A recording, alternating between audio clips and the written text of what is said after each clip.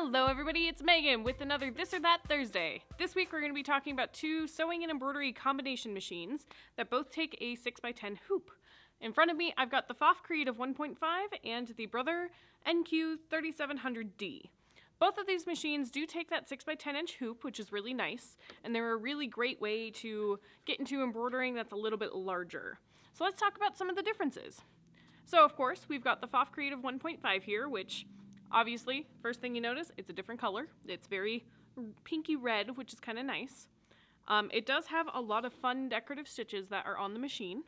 And it does have Pfaff's famous integrated dual transport built into the machine, which adds those feed dogs to the top and the bottom as you're sewing, which really makes things a lot easier because you don't have one piece of fabric moving and the other one not even close to it.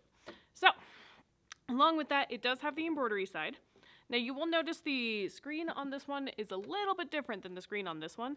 The screen on this one you do have to navigate using the arrow keys and punching numbers in. And most of the time when you put in designs, you're going to want to use a USB stick on this guy. Now, let's hop over to the Brother NQ3700D. This guy does both sewing and embroidery as well. On both of these machines, when you do switch to the sewing side, you do need to take your embroidery arm off so that it can do the sewing, but it also has quite a few decorative stitches on here. You will notice that the screen on that one is actually a color touchscreen, so that's kind of nice. You still navigate using the arrows underneath, but you do have a little bit more usability of the screen. And when you pull up embroidery designs, there are designs built into the machine, but otherwise you can use a USB or even Wi-Fi to send designs to the machine in order to embroider. Editing on this machine is going to be a little bit easier as well. It even has a little trace button to show you exactly where it's going to be stitching in the hoop, as does this one.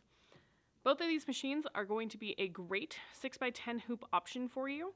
I love the fact that they both do sewing and embroidery, so you have the versatility. And we see a lot of people purchase these and bring them to classes, especially if you're really into Kimberbell. A lot of her designs require at least a 5x7 or larger.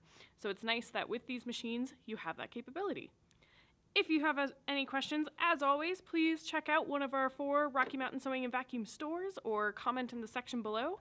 We would love to help you where we can, and we will see you next week on yet another This or That Thursday.